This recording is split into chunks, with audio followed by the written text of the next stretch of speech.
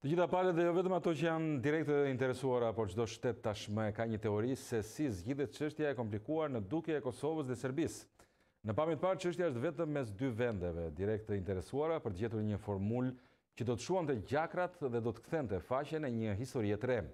Por nuk është fare kështu. Në arenën e kësaj tryeze tashmë gjeopolitike janë ulur të mëdhenj dhe të vegjël nga Shtetet e Bashkuara të Amerikës, Bashkimi Evropian si entitet, por edhe shtetet e rëndësishme të saj si Gjermania apo Franca.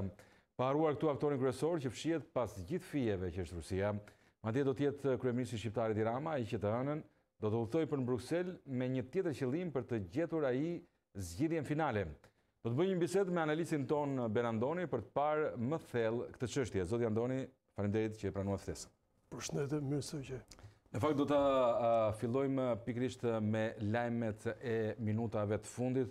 Një marshim i forcave të sigurisë së Kosovës, kanë qenë rreth 215 ushtarë në Mitrovicën e Jugut, ka sjell reagimin edhe nga pala serbe të shefit të shtabit të ushtrisë serbe, i cili me dy reshta, po e citoj, ka qenë i pakënaqur nga KFOR-i. KFOR-i duhet të mbrojë serbët në Kosovë dhe gati të zbatojë çdo urdhër të Vučić.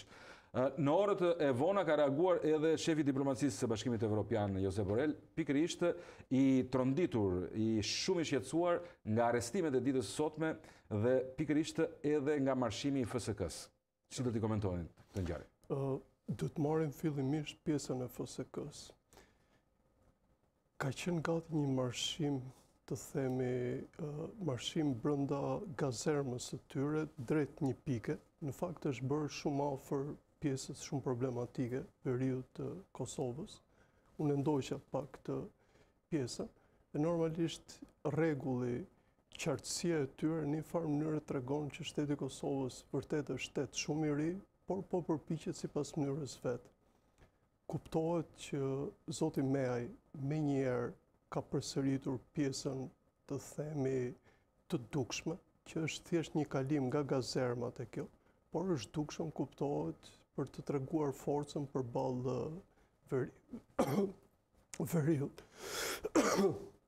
Dhe kjo është arsyeja që shefi i shtabit të ushtrisë serbe ka dalë dhe shprehur në këtë lloj mënyre. Unë mendoj që nga të dyja palët, sidomos nga pala kosovare, kjo mund të evitohesh. Mund të evitohesh sepse ky lloj marshimi. Megjithatë, më fal që të ndryj zoti Andoni, a mund ta bëj forcat e sigurisë Kosovës pa lejen e KFOR-it këtë gjë? Jo, është brenda pjesës ku ata kanë atributet plota, ndërsa kur ngjitesh, kur kalon urën, atëherë duhet marrësh patjetër leje nga KFOR-i. KFOR-i përgjigjet për kufirin, përgjigjet dhe për përplasjet.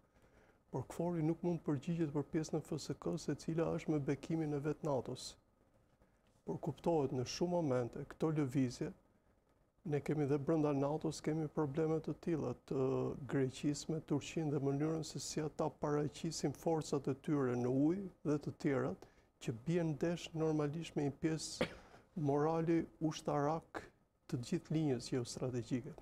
Dhe në këtë sens, në këtë moment, unë mendoj që kjo është e tepruar nga Kosova. Ashtu si shumë e tepruar është dhe dalja e shefit të shtabit Mojsilović. Pse? E para ai e di shumë mirë dhe detyra kryesore e tij është të zbatojë Kumanovën. Dhe këtu është ndoshta mund ta ezorojmë pak më vonë pjesën e Kumanovës.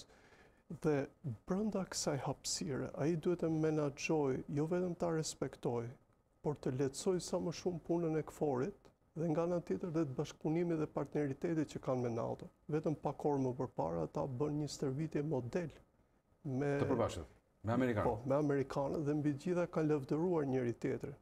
Forcat amerikane serbe dhe anasjelltas. Sensi kur dëgjova prononcimet amerikane ishte të përfitojmë nga përvoja e njëri tjetrit në terren. Qartë. Dhe kjo dalje dhe ky kashillëk ndaj Kosovës është pak e tepërt me këtë forcë të madhe që Serbia e ka ushtarake. Po kjo pjesa patetike, përmendja vazhdimisht e Metohis. Kosova dhe Metohia është një problem tjetër. Pse? Metohia gjithmonë parashikon pushtetin fetar, hapësirën fetare në Kosovë. Ne dim që me Kushtetutën e Kosovës, kjo hapësirë është e rregulluar. Do të thënë, kisha serbe jo vetëm ka autoritet, jo vetëm ka pjesën ekstraterritoriale, por pelegrinët e vetë mund të vinë në çdo kohë për të bërë festat fetare e të tjera, e të tjera. Kjo përmendje e vazhdueshme, Kosova dhe Metohia, në një farë mënyrë do të zhbëjë atë që janë bërë deri tani. Pra në mendimin tim, edhe kjo shfaqje e Kosovës ka qenë e tepruar dhe akoma nuk po arrin të kuptojnë. Po çfarë është kjo lojë, zoti Andoni? Është lojë tension forca. Është tension force, Borrell shprehet shumë i shqetësuar. Deklaron se përshkallëzimi vazhdon të bëhet akoma edhe më i rrezikshëm. Sot ka dalë për herë të tretë kryeministri Rama edhe ai për situatën e tensionuar në veri të Kosovës, ka bërë thirrje të lirohen 3 policët, një jo ndërprerje me Serbinë, ndërprerje diplomatike, po ndërprerje ngrirje bizedimesh të drejtë për drejta, ka cituar ai. Po kështu ka akuzuar edhe zotin Kurti se po rrezikon të këpus marrëdhëniet ndërkombëtare.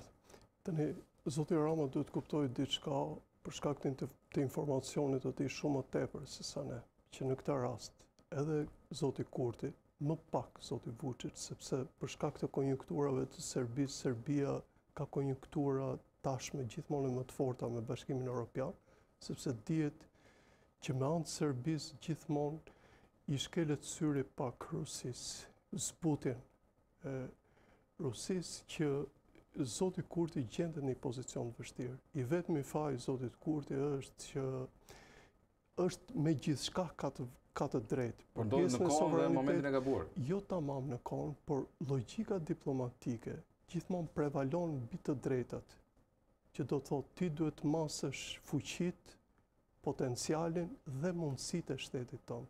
Dhe për këtë duhet një shtetar.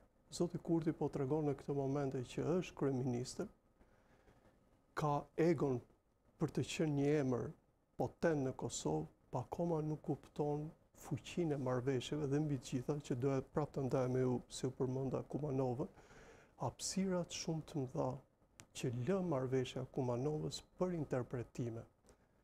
Sepse ju e dini, po kryesorja është, ju e dini që futja e NATO-s ndaj Serbisë është bërë pa lejen e Këshillit të Sigurisë. Në atë kohë Serbia ka qenë Republikë Federative, ndërsa tani është Serbia.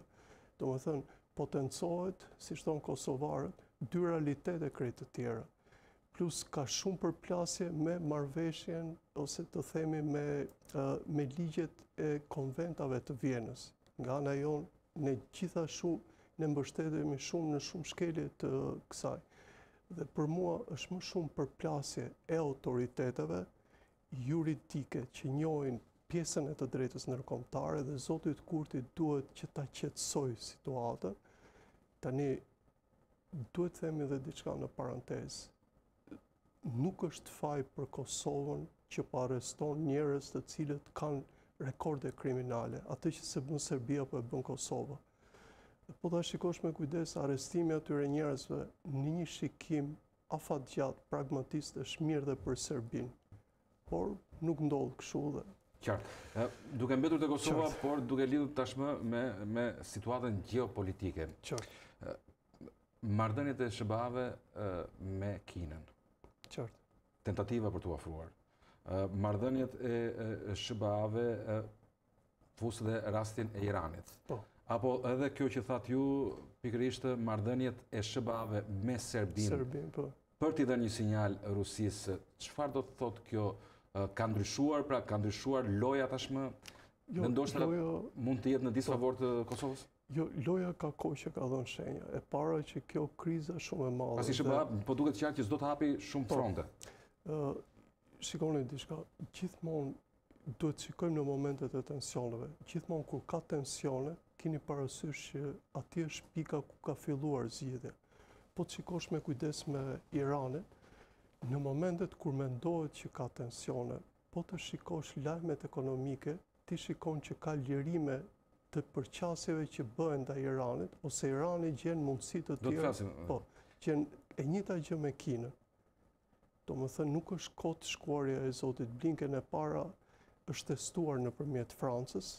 Franca bëri si aleate shumë e afërt e Shtetet Bashkuara të Amerikës, krejt ndryshe nga dekada më përpara, hapi ullën për këtë lloj marrëdhënie, kuptohet është prezantuar në nivelin të themi të dytë të madh të Shtetet Bashkuara, sepse normalisht duhet ishte zoti Biden.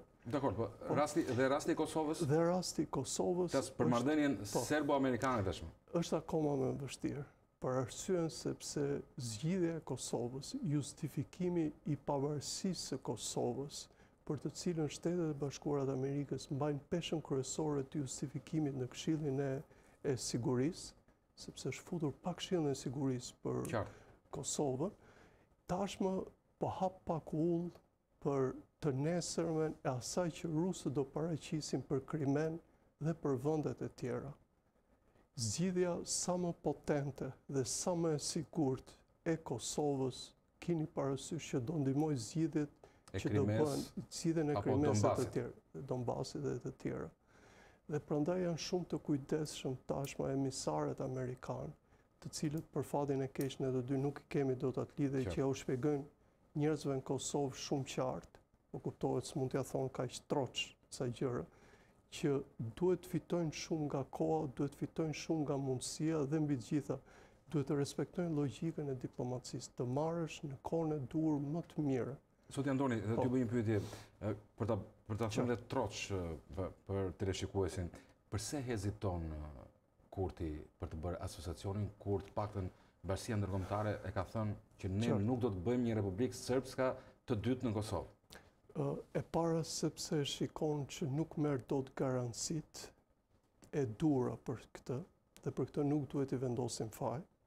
Dhe dyta për një gjë të madhe që njerëzit të cilët duhet ta bëjnë asociacionin dhe Kosovë më besoni është gati drafti, nuk merr përsipër askush që të ketë përgjegjësinë e saj. Që do të thotë, kjo përgjegjësi më vonë, në kuadër të problematikave që serbët të t'i bëjnë në çdo moment, siç po bëjnë me veriun, për fatin e madh nuk parin t'i bëjnë si duhet në 6 komunat e tjera, mund të jetë pastaj me asociacionin në mënyrë institucionale. Këtë nuk e bën askush, sepse duhet të ketë përgjegjësi. Prandaj po ta keni parë me kujdes, zoti Isa Mustafa tashmë fut kokën, ashtu si pjesa opozitës vërtet kritikon, por është e pazonja për të treguar pse u vonua për 10 vjet atëherë. Pse nuk e morën përsipër të gjithë bashkë ta bënin. Dhe si do të vej kjo çështje, si do të zgjidhet pasi të paktën nga takimi i ditën e dieshëm të ndarë me Bashkimin Evropian, e vetmja pikë e përbashkët ishin të bëhen zgjedhjet parakohshme. Por Kurti thotë të gjejmë në kuadër të ligjit të Kosovës, brenda ligjit, si për shembull thotë peticion i qytetarëve, kurse serbët thonë kryetarët i japin dorëheqjen, që nuk shkon kjo. Të dyja do bëhen. E para që përsëri do të rriqet pala kosovare, me çfarë shikoj, po të rriqja më e madhe dhe ajo që parashikohet që është më logjike, është që Kosova të shkojnë në zgjedhjet parakohshme. Gjithë Kosova? Gjithë Kosova. Për arsyen e vetme që duhet që kjo përgjegjësi e madhe të marrë një votbesim publik të madh, sepse është shumë kollaj të flasësh në opozit, por është shumë e vështirë kur të jesh në pozit. Dhe unë besoj që zoti Kurti e ka këtë aftësi për ta bërë këtë, vetëm që kuptoni që ai duhet të arrit kuptoj që protagonizmi vet në këtë moment, që është moment historik për Kosovën, është pak përplaset me logjikën normale. Mirë, kemi folur për situatën në veri të Kosovës, gjithë çështjen e Kosovës, por disa ditë më parë ndodhi një kontroll policor në Manz të Durrësit, pikërisht ndaj mujahedinëve nga Irani. Pra, ajo që ka bërë përshtypje janë deklaratat amerikane. Departamenti amerikan deklaroi se nuk e cilëson më mek si lëvizje opozitare të qëndrueshme demokratike që përfaqëson popullin iranian, ndërkohë ambasadorja e SBA-ve në Tiranë deklaroi se është në dorën e Shqipërisë t'i mbaj apo jo mujahedinët. Pyetja ime shtrohet, a konsiderohen më mujahedinët pikërisht një instrument për të përmbysur qeverinë aktuale të Iranit? Është shumë e vështirë. Është gati e pamundur sepse Irani... Apo në gjuhën popullore quhen tashmë një limon i shtrydhur. Po nuk mund të quhen edhe limoni shtrydhur. Ata kanë qenë një nga, të themi, separatistët që kanë dashur të bëjnë diçka. Por është shumë e vështirë në Iran që të bësh të lloj kapërcimi. E para për shkak të një lloj kakofonie që këta edhe pjesa e opozitës nuk i pranon në Iran, sepse atje ka opozitë. Më besoni, në Iran ka opozitë. E kam parë me sytë e mi, sepse kam qenë në zgjedhjet e tyre. Dhe nuk janë bashkë? Nuk janë bashkë. Kanë probleme shumë të mëdha të brendshme, kuptohet, fuqia e liderit prevalon mbi fuqinë e shtetit, pa ti kishte opozitë. E kjo është çudia më e madhe. Dhe këta gjithmonë janë parë nga larg. Problemi i madh i këtyre është që këta nuk po realizojnë njerëzit e këtyre në Europë tashmë principe demokratike me sensin e luftës që bëhet në Azi. Është një luftë pak arkaike, dhe ndërkohë pjesa e ndryshimit në Iran ka filluar të vi. Ka filluar të vi dhe është fati i madh tashmë që teknologjia po e mposhtë pak nga pak regjimin. Dhe ka gjithmonë më shumë qasje demokratike vetë në Iran, kuptohet të vogla, por luftën më të madhe po e bën teknologjia ndaj Iranit, ndryshimi dhe ata vetë kanë vazhdimisht kanë ndryshime, dhe e dyta është marrëdhëniet ekonomike. Mënyra se si Anglia dhe Franca po futen për ndryshime, në një farë mënyrë po e hapin rrugë tregut për Shtetet e Bashkuara të Amerikës për të ardhmen. Megjithatë, çfarë pikash mund të kenë shkepur me Shqipërinë? Si shta dhe Ministri i Brendshëm? Besoj e para pjesën e sigurisë kibernetike. Është pjesa që neve vuajmë jashtëzakonisht. E dyta, ne nuk kemi besueshmëri ke njerëzit që duhet ta sigurojnë këtë. Më vjen keq, po ne ndoshta edhe mund ta hapnim këtë. Po thuaj se janë harruar njerëzit të cilët ishin përgjegjës për rrjedhjen e informacioneve tona. Sot nuk i kujton askush. Dhe të gjitha këto element, një sekt i cili vepron gati në forma jo normale, religioni, një lloj religioni shumë të çuditshëm të bashkuar pak edhe me pjesën marksiste, por kjo është shumë e çuditshme se marksizmi nuk rri me ideologjinë fetare, i bën pak një sekt të pabesueshëm, e nga ana tjetër shumë patetik. Mua më vjen mirë të paktën që Shqipëria veproi në mënyrën që nuk e prisja të paktën nga pjesa e opozitës të kishte atë reagim, sepse për shtetin tonë kur bën veprime të tilla, që dukesh këdijshmëria, veprimi, operativiteti tregonte që urdhri kishte qenë shumë i saktë dhe shumë i matur. E kuptohet që brenda duhet ishin fuqitë e aleancave ose informacioni e aleancave që realizoi. Ky duhet respektuar. Dhe është futemi prapë tek ajo që thash pak më përpara. Po ndryshon shumë skakjera ndërkombëtare. Shtetet e Bashkuara të Amerikës po përgatiten për pas luftën. Qofse keni ndjekur me kujdes 2 ditë më përpara, zoti Peskov, njeriu kryesori i propagandës, Dimitri Peskov, tha që kemi realizuar planin më të madh të operacionit ushtarak, që është, ne dim që është pushtim, dhe kjo tregon në një farë mënyrë që ka një lloj reflektimi dhe ke ata. Unë besoj që mund të ndërpritet. Nuk siç filloi ashtu do mbaroj me tërheqjen operacionale të tyre, por normalisht ata duhet marrin garanci për interesat e tyre dhe si zakonisht e psojnë të vegjëlit. Prandaj mendoj që Shqipëria në këto momente duhet të lëri pjesën patetike dhe Kosovën duhet ta ndihmojë të paktën me pjesën teknike. Nuk e kuptoj dhe më duket shumë paradoksale deklaratat e ministrave së jashtme të tyre dhe pjesa e patetizmit të tyre, dhe ky është një kaos vetë zonjës Gërvalla. Por vetë Shqipëria duhet t'japi gjithçka për Kosovën, pjesën teknike, sepse ky është momenti nga më të vështirët në historinë e saj. Po që është gati në prekjen e veriut. Në prekjen e veriut, që ju e dini që çdo thotë prekjen e veriut. Prekjen e veriut quhet ndarje. Ndërkombëtarët. Quhet ndarje. Apo ndarje. Ndarje, një zonë tampon që fillimisht të trajtohet nga tuajt, por frika më e madhe është ajo që ne askush nuk e çon në përmend, është që në një farë mënyre të lejohet dhe serbëve të kenë, sipas marrëveshjes Kumanovës, të kenë një përfaqësim të pjesës së tyre për të siguruar serbët, sepse ata vazhdojnë që të thonë që serbët preken. Në fakt nuk është ashtu. Serbët kanë aq forcë në veri sa guxojnë t'i bien edhe këforit. Dhe në këtë realitet jemi. Ndërkohë, nëse ma lejon edhe këtë të fundit, vetëm të mendosh liçenin që është etik për Kosovën, e bën Kosovën që ta shikoj veriun, ta shikoj gati si një vend të shenjtë tashmë. Është gati si Meka e Kosovës. Do të flasim një ditë tjetër pra pikërisht për dy çështjet e veriut të Kosovës, dy çështjet më të nxehta siç janë Ujmani, por edhe Trepsha. Zoti Andoni, ju falenderoj që ishit pjesë e Ditarit. Faleminderit juve.